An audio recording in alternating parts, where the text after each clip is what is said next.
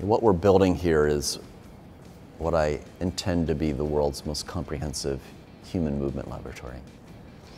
So there's a camera system to measure with sub-millimeter accuracy how a person moves, their kinematics. And we have specialized treadmills and sensors that measure kinetics, how much force a person is exerting. We can measure what the muscles are doing, how they're being fired by the spinal cord. We can measure how they move, the torques and powers of the ankle, knee, and hip, or any joint in the body. So I lost my biological legs to frostbite. I was in a mountain climbing accident when I was 17 years old. And after months of struggles, my medical team gave up the efforts to save the biological tissues, and both my legs were amputated below the knee. I was fitted with artificial limbs a few months after the amputation surgeries, and I was displeased. They were far more rudimentary than I had hoped they would be. They were passive, without sensing or any form of computation or muscle-like actuation. I basically said, "This is it, are you kidding me?" From that point on, I kind of began designing my own limbs, and then later limbs for other people. These are called Bioms. It's a technology that's now being used by hundreds of people. Many US soldiers that have lost limbs and have returned from Iraq and Afghanistan are using the Biom.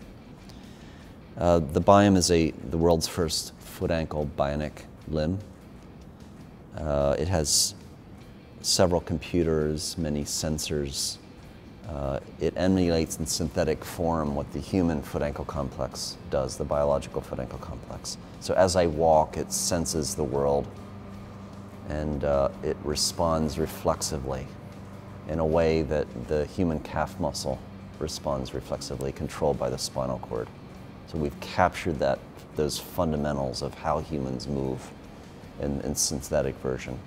For the first time in history, I'm able to walk at normal speeds, I'm able to walk at normal levels of energy, and my stability is enhanced compared to conventional prostheses. Bionic limbs actually propel a person in their movement pattern, in their walking, in their running. They actually inject energy. They actually, to some degree, transport a human, like the muscles once did in the biological leg. So what you see here is a powered knee. So this would be bolted to the powered foot-ankle Biom for people that are amputated above the knee. We're in a design testing process of this powered knee. It's very, very exciting to see. We're also building how the bionic limb is attached to the body mechanically. So we're developing these 3D printed structures. I definitely would not be doing what I'm doing today if it hadn't been for the accident on Mount Washington. That's for sure. My goal prior to the accident was to be the best mountain climber in the world. I had no interest even to going to college. When I go to my high school reunions, they're like, "That can't be you. There's no way. There's no way it's you." I'm often asked to speak to visit a person that's about to get their limb amputated or has recently got their limb amputated. It's a very difficult recovery road. If you know you're going to get there, it makes the journey palpable and tractable, and people can be stronger through that very difficult days.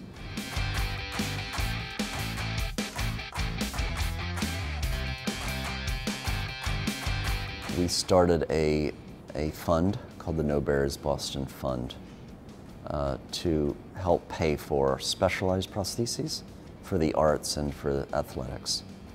So if a Boston bombing victim has lost a limb, wants to run again, this fund can help them run again. If they want to scuba dive or dance or whatever it may be, this fund is there to support them.